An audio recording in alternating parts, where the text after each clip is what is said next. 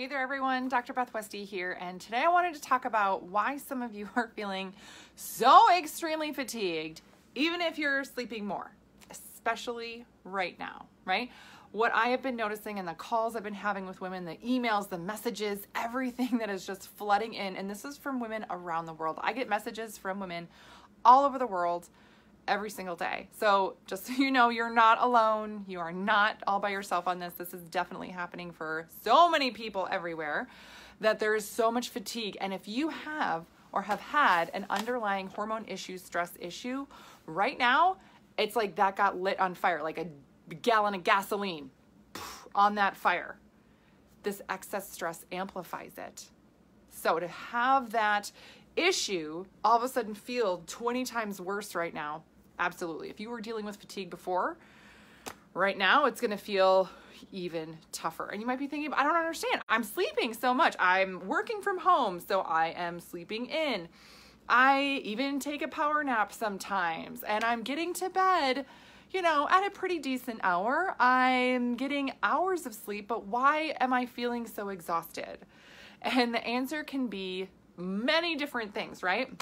I always talk about the hormonal cycle, how your hormones affect your system, your body throughout the month, how you have different bodies throughout the month, right? And depending on where your system is, you might be in this phase of your hormonal cycle. So you might need more rest right there. It might be normal for you. And that added stress is going to mean that your body needs more rest to recover, recuperate from everything that's happening right now. Very, very normal, very typical to feel more run down just with the weight of the world essentially and what's happening. So you're not alone, you're not crazy, there's nothing wrong, right? But if you're feeling like, you know what, I am so much more fatigued, there's something else going on, and it's been going on, I've been trying to ignore it or just hope it goes away, or waiting for it just to get better, and now it's worse. What do I do? Where do I start? I'll tell you, a great place to start is the Dutch test. The Dutch test can show us what's going on hormonally for you and what your cortisol levels are doing. So if you have not gotten a Dutch test and you're like, yes, sign me up, get this sent to me, because it gets sent right to your home. It's dried urine test. You send it back in, and then I get to go over all of your results with you right there in the comments, right there in the comments. There's a link to get that. Hi, Veronica. Good morning, good evening. See, no matter where you are in the world, right? But here's one of the things that we look at with cortisol, and this is something to think about, because even if you've had a saliva test, right? Oftentimes when you go get your saliva tested, they're testing what's called your free cortisol levels. Now that makes up about 1 to 3% of the total cortisol levels in your body. Yeah, but we measure that in the urine output here too. And the free cortisol, it says it right on here, reflects the tissue level. So this is what your tissue is getting, right? But here, look at how imbalanced this is. Look at the metabolized cortisol. Look at how much higher that is. And again, this is just a sample. This is just a sample of what this is. But that means this is the tissue level of cortisol, and this is the total cortisol, meaning what your body is putting out, what your adrenals are trying to crank out for you. They're so off. That's exhausting. So if you've had cortisol levels be off already, right? Now let's throw in a pandemic and all of the stress associated with that, right? So much to process. Let's keep going. Let's put it at this time of your cycle too.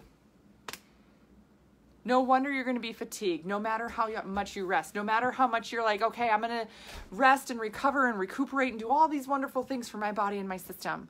Great. But if you're not addressing the specific things your system needs at this time of the month for those cortisol levels, it's not just going to get better on its own. And with the stress that we're having right now, it's really tough to just say, oh, ride it out. Buck up. Are you kidding? Oh, yikes.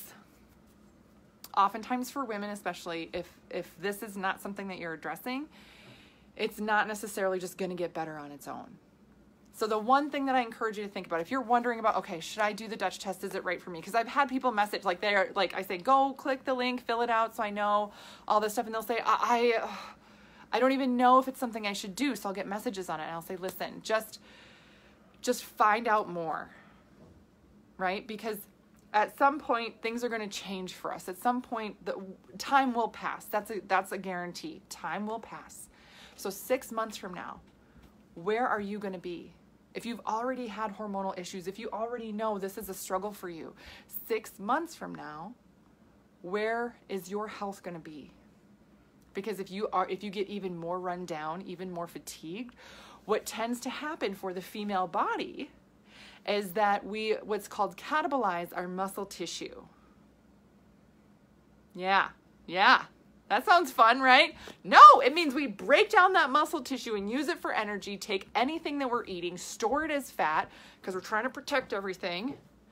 And that's what we do. So you're going to end up 6 months from now in a place where it's really tough to come back from, completely exhausted and fatigued, and have a long road ahead of you. Or if you're willing to say, okay, I want to do this. I want to learn more. I want to know more. I want to get in the driver's seat of my own health. And I want to take this time and focus my energy on getting to a better place where I can manage my stress, where I know what's going on hormonally, and I can get moving in the right direction in whatever small way that is for you. That's why I have the Dutch test available. That's why I do consults with women and really help guide you in a better direction. It's a lot. It's a lot to take in, and it's a lot to even think about sometimes with like, gosh, one more thing. Oh, yeah. But I guarantee once you start focusing on yourself, once you start focusing on, okay, these are things I can do to help me, and you start to feel the difference, and you start to notice that improvement, your fatigue getting better, more energy, more mental clarity around everything, it's going to make moving through this tough time that much easier. I promise. Yes. So that's what I got for you guys today. Please let me know if you have any questions. Again, that link is there for you because it gives me information enough about you to send you the right test. There's different types of Dutch tests. So I want to make sure I'm sending the right one for you. So again, I can know more about you to help you best. Other resources I have for you, of course, are my book, The Female Fat Solution. This is on Amazon. And then I also, Tara just waking up from a nap, right? Yeah, see, naps. And they're not bad things. There's some women I'm like, yeah, you do need to take naps to reset to help reset your system. Get that rest you need. Get everything else you need. Yeah. So absolutely. Podcast, The Female Health Solution. That's on All Places Podcast, so you can connect with that and listen to more health information for women. And then I have my YouTube channel, which is just Dr. Beth Westie, which you can subscribe to stay updated on all the information I have coming out. So, yeah. Hi, sweetheart. Do you want to say hi? Are you still doing it? Yeah. Yeah. Peanut butter's healthy.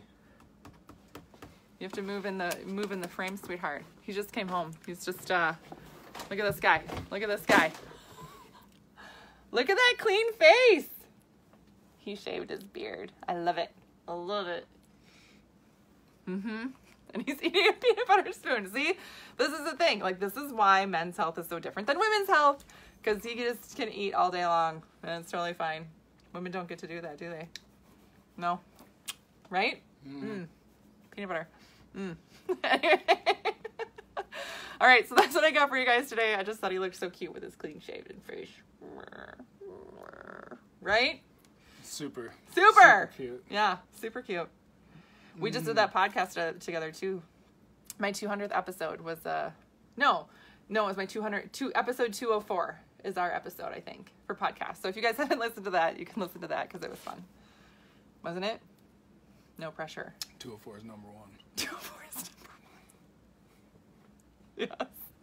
All right. Thanks for tuning in, guys. If you found the information helpful, please share it with other people that you know could use this information. Yeah. Otherwise, if you have other questions, don't hesitate to send them and I can do a video on it and help educate on it. All right. Have a great rest of your day.